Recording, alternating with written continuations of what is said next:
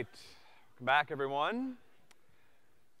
So today we're going to just stop and do some recursive examples together on trees. That's really all I have today. We'll talk a little bit about how and when to use recursion, and we'll look again at the factorial example that we ended last class with on Friday, just as an example of a recursive algorithm that does not use a tree.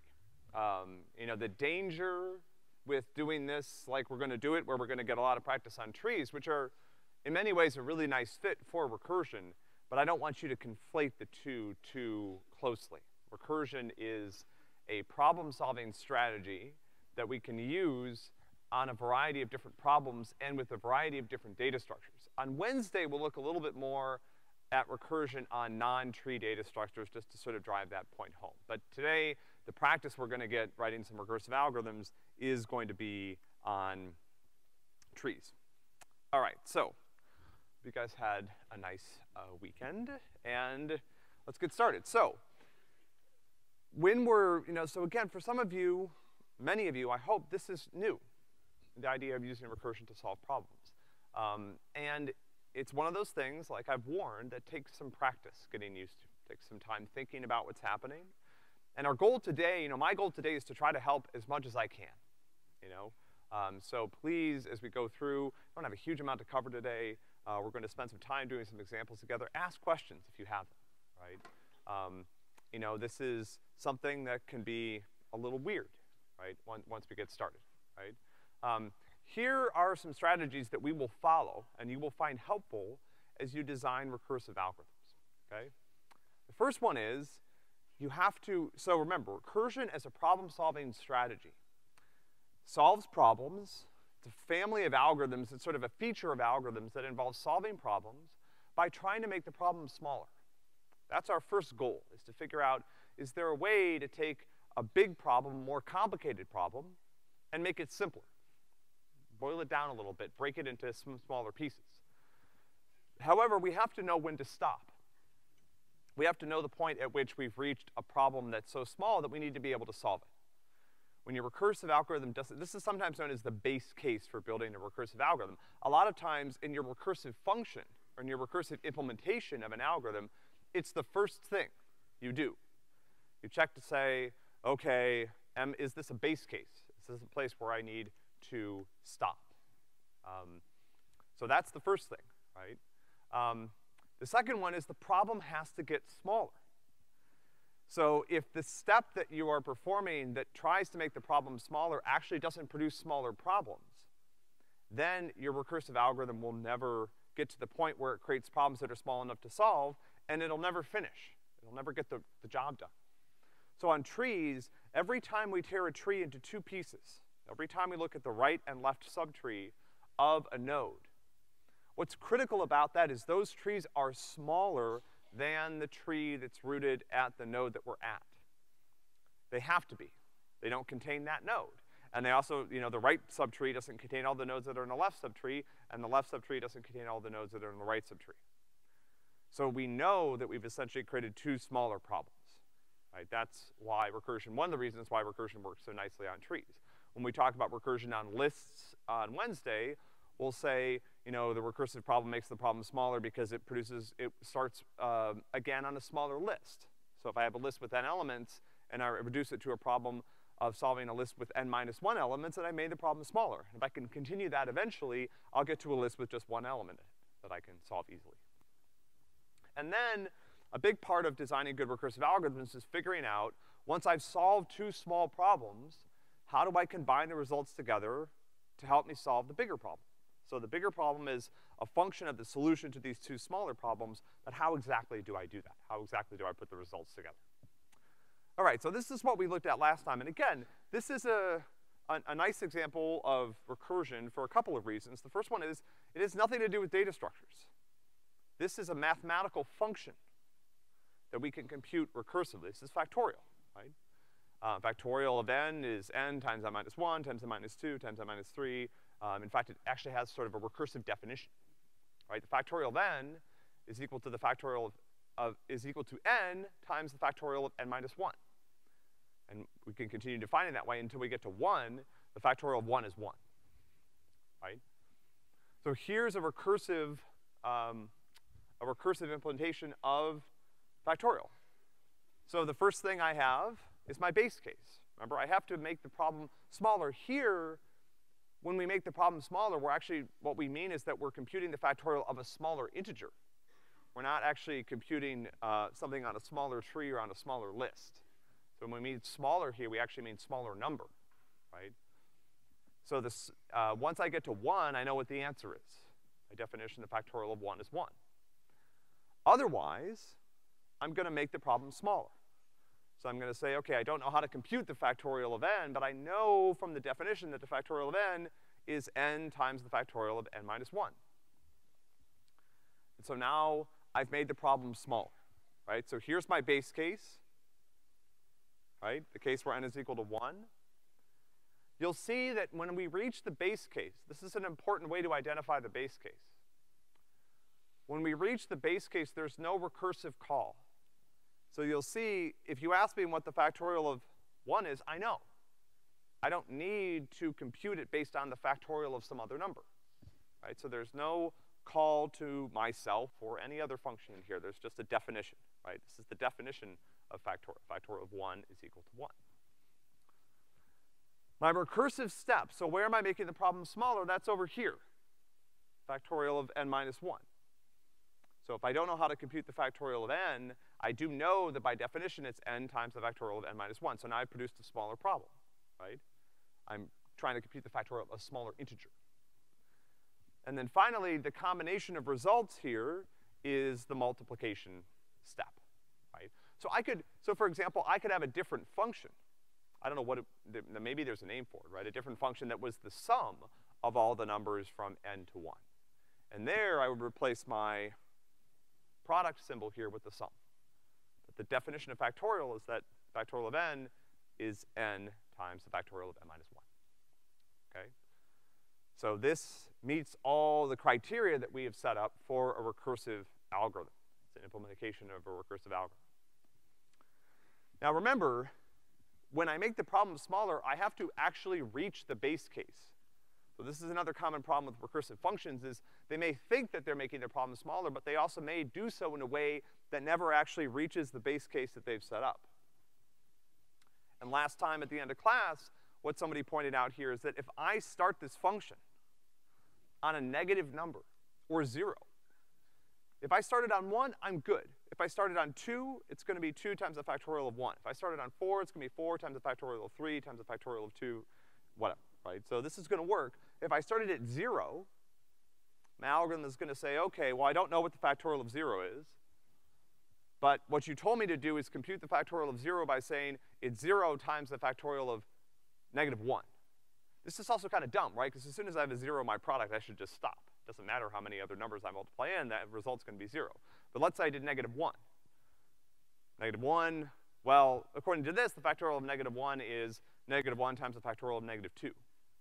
What's the factorial of negative 2? It's negative 2 times the factorial of negative 3. What's the factorial of negative 3? It's negative 3 times the factorial of negative 4. This will never finish. Keep going and going and going, and eventually it's gonna run out of memory, right? So if we try to run this, let me see if this works. Let's put a print statement in here to see what number we're trying to compute the factorial for. And I don't think it's gonna let me do this. Nope. You can see that it tried really hard, right? It kept going and going and going, and it was really trying to do what I asked. Spent a lot of time. And eventually what will happen is that the computer will be using so much memory to run this computation that Java will realize that something is wrong, and your program will be killed, right? So this is a Stack Overflow error. We'll come back and talk about this a little bit later in the class when we talk about errors and exceptions.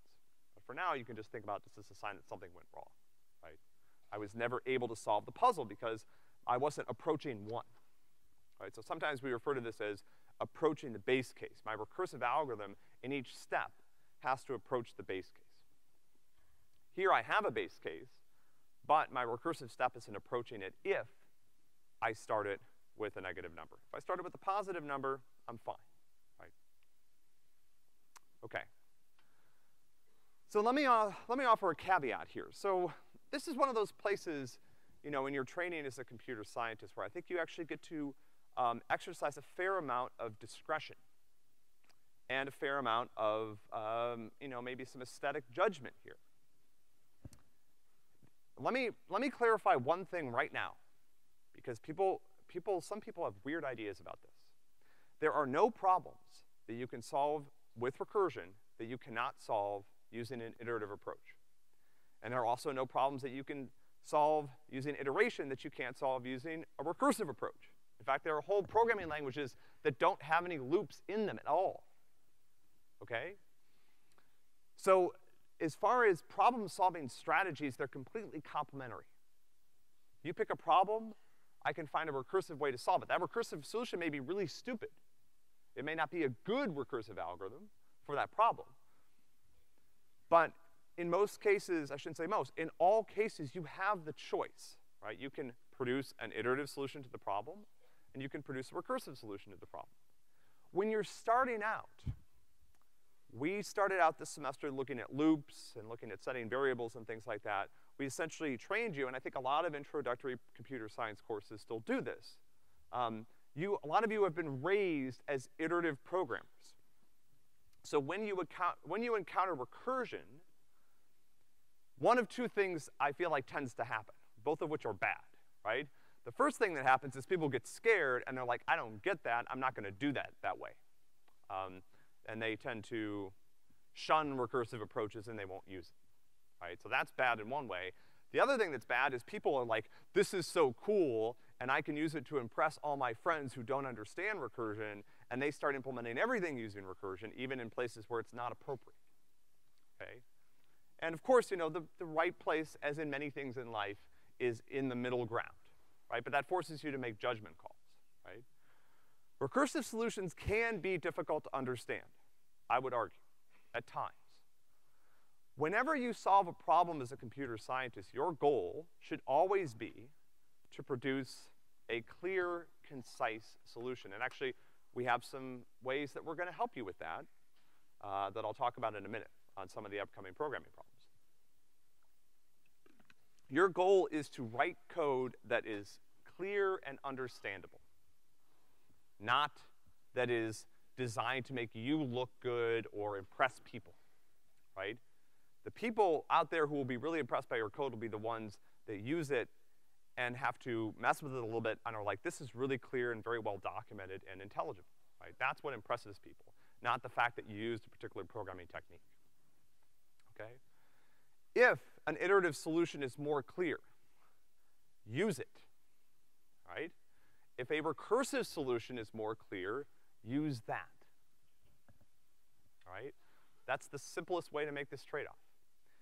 It's simple in the sense that it's an easy principle, but I understand this is hard to apply. This is why people tend to either be sort of all or nothing about recursion. They're either just like, I want to do all recursion all the time, or I'm never gonna use recursion even in a place where it would produce a solution that is much, much more clear, okay? Applying this discretion here is difficult, and it will take some practice and it will take some experience, right? But please don't do this. This doesn't impress anybody. Don't use recursion just because it's like, oh man, my function called itself, it's so cool, you know, like, no one cares, right? What they want is they want to see you solve problems in a way that's clear and that can be integrated into other pieces of code and shared with others, okay? Here's the other thing you hear people say. They're like, well, the recursive implementation is shorter. I don't care. You know, like, have you guys ever seen these obfuscated code competitions out there? Has anyone ever seen these? So there are these competitions for like writing a piece of code that is completely ununderstandable, but does something useful, right? So actually, I remember someone once wrote an MP3 decoder. It's like one line. It goes on for like thousands of characters, right? Every variable is like one letter, you know? And you can't make heads or tails of anything that's happening, but it decodes MP3s. It really does work, okay? Do not do this. Like, this is not your goal, right? So the number of lines of code in your solution is not a measure of how good it is. Now, if it takes you 200 lines to solve a problem that someone else solved in 20 lines, you have a problem, right? But if it takes you 30 lines and your 30 lines are more understandable than their 20 lines, you're the winner, okay? So code length is not something that we use in the programming community to evaluate our contributions. Clarity, okay? So here, let's come back to factorial. Here's an example of another way to skin this particular cat. This is an iterative approach to factorial. And when you think about the differences between these two techniques, I would really encourage you to put these side by side in your mind. The tree examples that we're doing right now are very, very hard to do iteratively. They can be done, require some data structures that you guys haven't worked with on homework problems yet. But factorial, it's like I can put up the iterative factorial and the recursive factorial, and we can just compare the two of them. This also computes factorial. It computes factorial using a loop. Remember loops? Kind of nice, right? So what do I do here? I start with the result, I set it to 1, and then I go from 2 to whatever the number is that you wanted me to compute the factorial of, and I just keep multiplying my result by the next number that's part of the factorial. This is correct. It will work. The recursive solution is also correct. It will also work, right? These are indistinguishable from each other in terms of correctness. Which one do you prefer? Let me actually just get a show of hands here. How many people like this version better than the recursive version? Okay. How many people like the recursive version better than this version? Okay. Oh, I like that. Yeah, the one thing that's nice about the recursive one is it's closer to the mathematical definition of factorial, which is kind of nice, right? So again, it really depends on the problem, right? Use whichever one you like, and don't worry too much more about the trade-offs. Okay, any questions about this? We're about to do a little problem together, so let's clear up any questions about factorial or about when to and to not use recursion. Any questions about this? Okay, so let's apply our problem-solving strategy to this particular problem, okay? So we're gonna write a recursive function together in the next few minutes, and here's the goal. Given a tree, I wanna print out all the values stored in the leaf nodes, okay? I don't wanna print out values that are stored in any node that has children, but when I get down to the leaves of the tree, I want to print the values. Our tree nodes store values, whatever it's stored in the tree that ends up in the leaves, that's what I wanna print, okay? So, let's think about how to solve this problem recursively, okay? So what's the first thing we need to do? I mean, actually, we can start in a variety of different ways. Somebody give me a step here. So I want to print all the values in the leaf nodes of the tree. Remember, there's 3 things I need to do. Solve the smallest problem, make the problem smaller, and combine the results together. So what's one thing I need to do? Yeah. So what's my base case? How do I know when to stop here? Yeah. Yeah, the question is, how do I find the leaves? So a leaf node in a tree is defined by the fact it has no children. In our binary trees, I store the children as the right reference and left reference. So if my right reference is null and my left reference is null, I've reached a leaf. At that point, what should I do? Print it, right? Okay? So my base case is I've reached a leaf, and I'm gonna print the value of that, all right? How do I make the problem smaller? So let's say so if I haven't reached a leaf node, what do I need to do? What's that? Well, I need to make the problem smaller, right? So if I'm not a leaf node, then I must have either a right child or a left child. So I have a right subtree and a left subtree. So what I'm gonna do is I'm gonna say, hey, I don't know how to print, I don't need to print myself because I'm not a leaf node. So what I'll do is I'll just consider my right subtree and my left subtree separately. I'll say, okay, I'm gonna restart my algorithm to print all the leaf nodes in my right subtree, and then I'll also restart it to print all the leaf nodes in my left subtree if I have one, right? And combining the results here is sort of done for us, right? So not every recursive algorithm needs to have this step. In this case, what's gonna combine the results for us is the output, right? That's where we're gonna see how things work. Okay, so let's do this together. Here's our starting point. This is our normal tree class. I've set up a print leaves function for you guys to work on right here. So let's just go back here and let's kind of like do this based on our algorithm, okay? So the base case here is going to be okay, so the first thing I need to do is I need to write this private wrapper function that's going to actually run on a node. So this is similar to what we did for size, and this is similar to what we're gonna do for our other functions. And my public print leaves function is just going to sort of reflect the function call into the private version that starts at the root, okay? So now let's do the following. So I'm gonna say,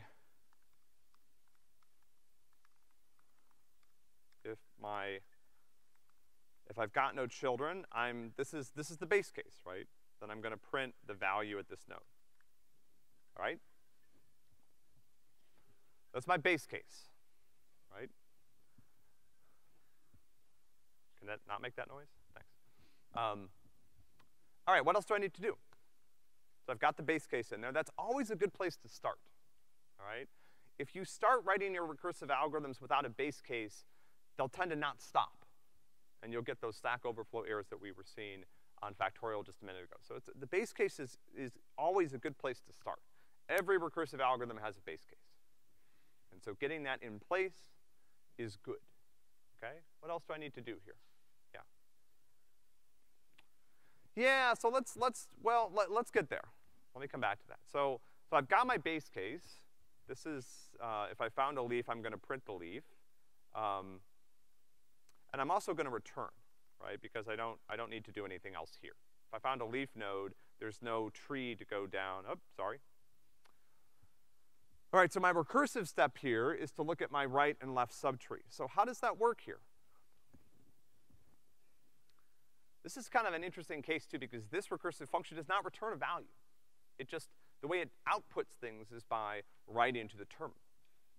Okay, so how do I make so I've handled the base case, but now let's say I get to line 58 because I'm not a leaf node. What do I need to do?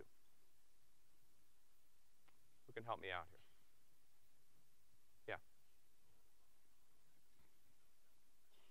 Yeah, so I need to call print leaves on current.left. That's my left subtree, so I'm considering my left subtree and my right subtree separate. So essentially what I'm gonna do is I'm gonna say if I'm a leaf node, I'm done, print myself. Otherwise, print all the leaf nodes in my right subtree and print all the leaf nodes in my left subtree. Okay? Now somebody pointed out a problem that I can have here, right? Which is that, and this is similar to what we talked about when we looked at size. So let me do this a little bit differently here first. So let's say if current.left is not equal to null. So if I have a left subtree, let's go into my left subtree. And I'll put the same thing down here. So if I have a right subtree, so what I'm trying to do is to make sure that print leaves is never called with a null reference. We don't have to do that. We can fix that in a minute, okay? So let's run this. So that looks like it worked, okay? Now, I don't know for this particular tree what the leaf nodes are because I'm building the tree randomly. I know that 1 is definitely not a leaf node, okay? So I should never see 1 in the output. And if I run this a few times, what you'll see is that I'll see 4, I'll see 3, sometimes I'll see 2, because sometimes 2 ends up as a leaf node. But I never see 1. Okay, so I'm pretty sure that this is correct. Now, somebody suggested that we check for null, and there's a couple things that's gonna help us with. So the first problem is this, and this is the exactly same thing that happened to us when we worked on size, which is that when the tree is empty and the root node is null, then I get to line 55 and I start checking dot left of null, and because I have a null reference, these dereferences blow up. So let's put in a check for null here. What does it mean if current is null? What have I reached? I'm not at a leaf node. I'm not at a node in the tree. I've reached n. This is essentially an empty tree, right? If I somehow got to null, it means I walked off the side of the tree, or maybe root was null, but the point is, I've reached an empty tree. And when I've reached an empty tree, there is absolutely nothing I need to do. There are no leaf nodes in an empty tree, so there's nothing to print. Now when I try to print the empty leaf nodes in the empty tree, this error is gonna go away, and the other thing I can do to make my function a little bit nicer is I can get rid of these checks. So now, because I'm handling null explicitly, let's put some values in this tree again. 5, 7. I can also, I don't have to worry about walking off the side of the tree. Right, so if I reach an empty tree, I say, I just return. All right, questions about this. So here, let me just label this for you. Here's our base case. This is the recursive step. That's what's actually making the problem smaller. Here, there's no combining of results together. Again, like I said, that's happening on the output. The output display is what's combining the results. Questions? Yeah. No, so it's a great question. So the question is, do you always need a wrapper function? Sometimes. It really, so you might wonder why am I using this wrapper function, right? And the reason, so here's the explanation. I don't want, I want the root reference to be a private part of my class. So remember we talked about interfaces. We said the interface defines the public part of the class. It defines what the other classes get to use. I don't want other classes poking around at the root node of my tree. They have no idea what's going on in there. They'll probably break it, right? If you made root public, somebody could set root to null, and then your whole tree would just be gone. Okay, so I don't want people to know where the root is. I would like them to be able to print all the leaf nodes. That's why I wrote this handy function. But in order to, so essentially, in order to expose this private information, right, what I do is I provide a public method called printLeaves that takes no arguments, and I just use that to start this private method that knows where the root is, okay? But there are also cases where you do kind of want a wrapper function, right? You'll find, like this is a technique, and you guys are gonna, most of the tree functions that we write will have wrapper functions, but as you go on in other classes, you'll find yourselves in places where you're just kind of like, I know I can use a recursive function here, but I'm not sure exactly how it should work, and sometimes adding a wrapper function helps. It's a great question. Okay, other questions about this? Our next example here. We have another one of these that maybe we'll get to later. All right, so let me pause and talk about a new feature of the homework problems that starts today. So there is a homework problem out today. It wasn't posted at midnight, but it's up now. And there are tree recursion homework problems throughout the rest of the week, okay? And this is something that we haven't done before, so I just want to talk a little bit about what this means. So for the remainder of this week and in as many places as we can throughout the rest of the semester, there is a small amount of credit on each programming problem. Homework problems, not in the CBTF. Only on the homework problems. It's like 1 point for writing what we call perfect code. Now look, let's not get hung up on the word, right? Perfect has taken on new connotations recently as well. We do not know if your code is perfect. I am not sitting there at night being like, yes, perfect, yes, perfect. No one has looked at this. Your code can have many problems that are not detectable by us. But there are a couple things that we are going to look at, and we are going to take this point off if your code is imperfect in either one of the following two ways, right? The goal here, by the way, is to help you write better code.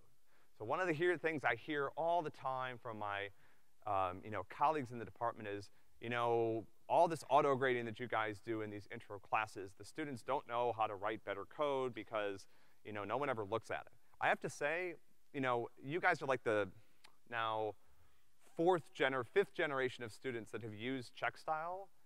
The downstream instructors are so happy that we use checkstyle, okay? Trust me. They're like, I used to get students that would write everything in like all unindented and stuff like that, and now they just know what to do, all right? So we're always looking for ways to help you guys improve the code that you write without, having to read all of it because we don't really have time to do that. So this is in this vein, right? This is our goal. Our goal is to help you develop as programmers and computer scientists by thinking through what you're doing.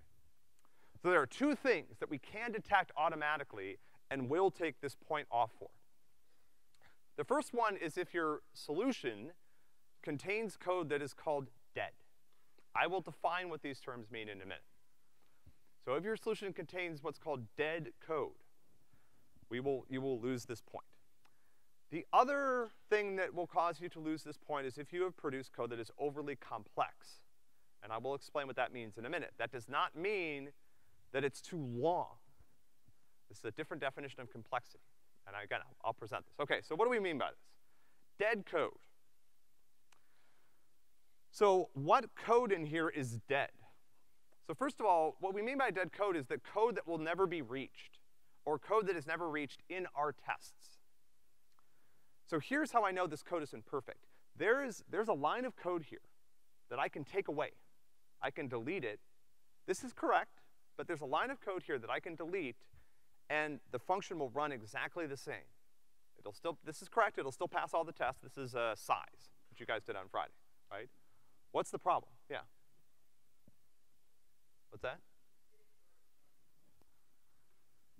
So that's okay. That's part of the problem, yeah. Yeah. Okay, so here's the thing. If current is equal to null, I've returned 0. So if I get to line 9, I know current's not null. So I will never get into this else statement. This line of code, return 0, will never be executed, right? So this is dead from our definition. This is a standard definition, by the way. This is what people mean by dead code. Yeah, did you have a question? Is there a question here? Okay, someone's just waving their arm. Okay. All right, any questions about this? This is pretty, I think this is pretty intuitive. So if I can take your solution and I can remove part of it and it's still correct, it's not perfect, right? Okay. Second piece of non-perfect code, right? So I'm never gonna get to this return 0, and we can detect that when we test it. All right. So again, I just want to point out these are both correct. Again, these are cases where this is correct code, and we're pushing you to a little bit of a higher bar. All right, so what's wrong with this? Who can explain? I mean, the slide says what's wrong with it, right? But who can explain what's wrong with it? Tell me why, how can I make this code better? Here's another way to think about it. You know, why is this code wrong? What can I do to improve it? Yeah.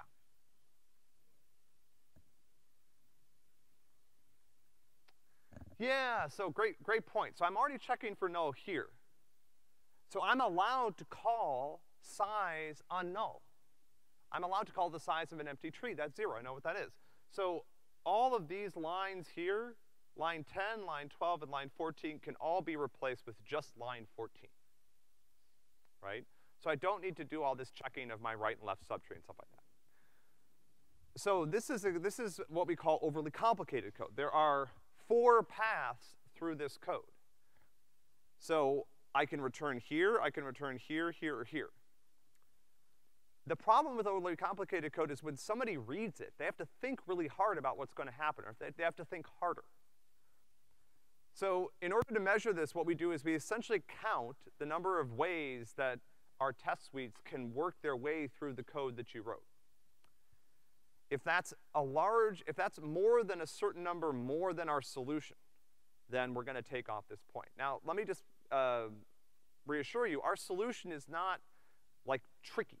Our solution is a solution that you know, is provided by me that's designed to be readable and correct and minimal. But it's not like doing things that we wouldn't expect you to be able to do, okay? The solution, there are only 2 paths. So you imagine I remove that whole if statement that starts on line 9, I replace it with only line 14. Now when someone reads your code, they don't have to think, well, why would I get to line 12? Why would I get to line 10? Why would I get to line 14? The more paths there are through your code, the more someone who's reading it has to think about what would happen. And that thinking, that makes the code harder to understand. Okay. Any questions about these new criteria? And again, we'll try to use these in as many places as possible throughout the rest of the semester. It's 1 point. You're welcome to ask for help with this 1 point. Yeah. No, there are no points for perfection in the CBTF, only on the homework problems. Yeah. Like I said, it's not very many points. You guys are welcome to ask for help on it. Our goal is to help you write better code, right? And I think this does help, actually. We've had some really, really good conversations with students in the past, you know, around how to get this point, because it makes you think about what happens when the code is being executed, right? When you can identify dead code, when you can find places that you can reduce the number of conditionals that you need in order to express a solution, you're making your code better. Okay, any other questions about this? I just didn't want to spring this on you guys undiscussed. All right, let's do another problem. So this one's fun, actually. This is another expansion of our abilities in thinking about recursion. All right, so our trees, and this is also fun because it's one of the first places we get to use the values in our trees, right? Up until this point, we've been only doing things that didn't really exploit the fact that these trees store values. So now let's do that, okay? So we're gonna write a recursive tree search function. The goal of this is to return true if a value is in a tree. If my tree contains a particular value, I want to return true. If not, I'm gonna return false, okay? So how are we gonna do this? Okay, let's talk it through. So, base case. Yeah. Okay, so that's a great point. The empty tree is part of my base case. Does the empty tree contain a value? Doesn't matter what the value is. I don't even have to tell you. Does the empty tree contain any value? No, right? So I know I need a base case for the empty tree. The empty tree doesn't contain any value. So in that case, I'm just gonna return false, okay? What's another part of my base case, though? Well, actually, no, sorry. That is the entire base case, right? Yeah, so the entire base case here is really the empty tree. Ignore the slides, right? How do I make the problem smaller? All right, so the next step. All right, so if I reach an empty tree, I know that it doesn't contain the value. Otherwise, where do I need to look? Imagine I'm in a node. I'm actually at a real node. Where do I need to look for the value? There are 3 places.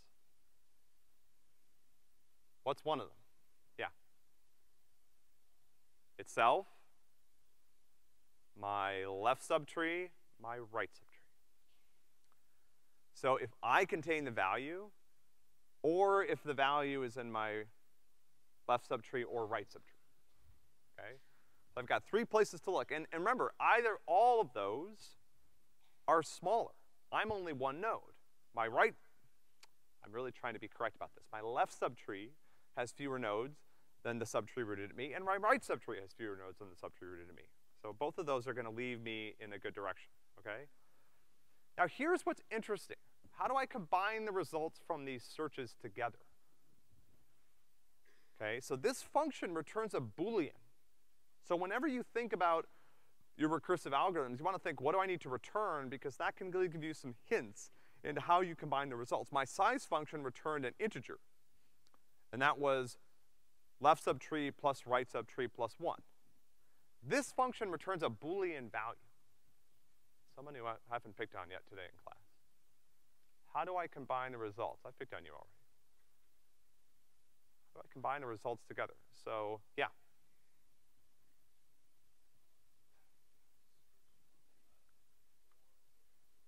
Yeah, perfect. So essentially I'm gonna use a logical OR here to combine the results. And actually what I'm gonna do is even more clever. I'm gonna do if I have the value, or if my left subtree has the value, or if my right subtree has the value. Okay, cool. All right, so let's do this bad boy. All right, so here, you're also seeing the first case that we've done where the recursive function takes an argument. I need to know what to look for, right? I'm taking an argument which is a reference to an object. I'm gonna use object equality, not reference equality here, so I'm gonna use dot equals, okay? All right, so I'm not gonna worry about, let's not worry about null for now. We would have to worry about null, and we have to figure out how we're gonna handle that in more detail if we were doing this for real, but let's just ignore that. So I'm gonna write a private function called search that takes a value and a current node to look where I'm starting my search. And for now, let's just return false. And here, now I'm gonna, this is my wrapper method approach. I'm gonna use my public method to start the search on the root of the tree. Okay. So now again, let's go back to my algorithm. So base case, all right? So we agreed here that the base case was an empty tree. So if current is equal to null, then I'm gonna return false. An empty tree has no values in it. So automatically, this is nicely gonna handle the case where the tree doesn't have any content. If I haven't added any nodes to the tree yet, the root is null, and this will return false right away. Okay. All right, so otherwise, I have this recursive step I need to do. So let's see here. I'm gonna return. So if current's not null, then current has a value reference. And so I'm gonna say current.value.equals value. So that's me. So I'm saying I have 3 places to look. The first one is me. Now checkstyle is gonna get angry. The second one is my right subtree, or my left subtree. I could start either way. Value current.left. And the last place is the order of these. We might think that the order of these doesn't matter, but we're gonna talk about that in a sec. Okay. So let's just admire this for a minute before we try to figure out if it actually works. All right, so my base case, empty tree. Empty tree doesn't contain any nodes, return false. Otherwise, I look in the 3 places that I need to look. I look at me, look at my value. I know how to get to my value. I search my right subtree. In this case, sorry, I search my left subtree first or my right subtree. Okay? So let's see if this, oh man.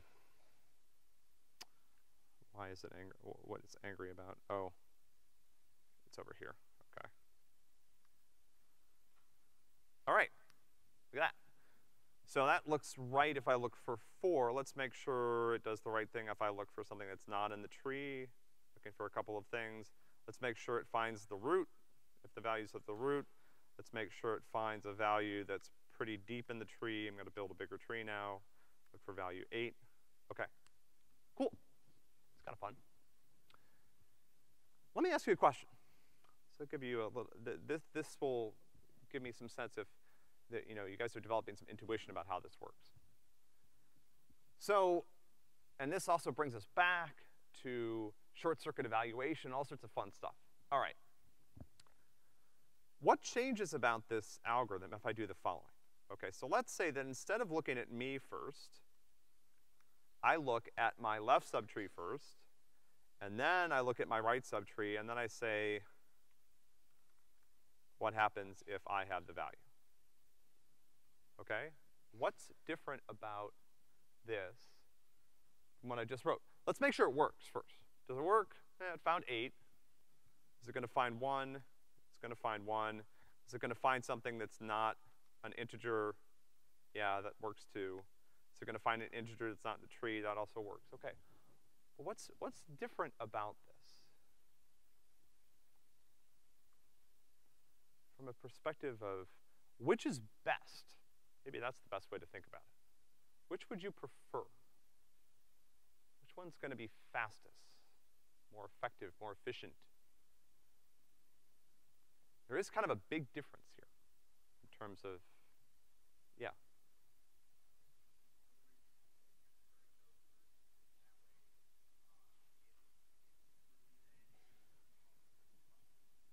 Yeah, so let's think about how this, imagine I'm starting on the root, okay? So from time to time, the root node is actually gonna contain the value I'm looking for. If I check myself first, I'm done. I don't even have to look at my right subtree or my left subtree. And remember, short circuit evaluation in Java means that as soon as an OR statement is true, we're done. So if I find that I contain the node, if I start at the root and I find that I contain the node, I don't search my right subtree and I don't search my left subtree, my left subtree. Let's do this. Let's print off as we're going. Let's print currently at, and then we'll do current plus value. So let's print off the value that we're actually searching. Okay, so here, and now let me search for something that's at the root. All right, so look what happened. Even though I was looking for a value that was contained in the root node, my algorithm explored the entire tree before telling me that, in fact, it had the node. So let's go back to, you know, the other idea, which is to say, let's look in myself first, and then I'll search in these other places. So now, I only look at one node. So this is one of those things where if you think about it, and you convince yourself that you understand why there's a difference here, you will, this is a good step on the way to understanding recursion. Questions about this before go on? Hey, this is a search algorithm. You guys just wrote a search algorithm. It's kind of cool, right? I mean, it's a simple one, but this is not in a different family than the search algorithms that you guys, the much more sophisticated ones you guys use all the time, right? Okay. So here's another question.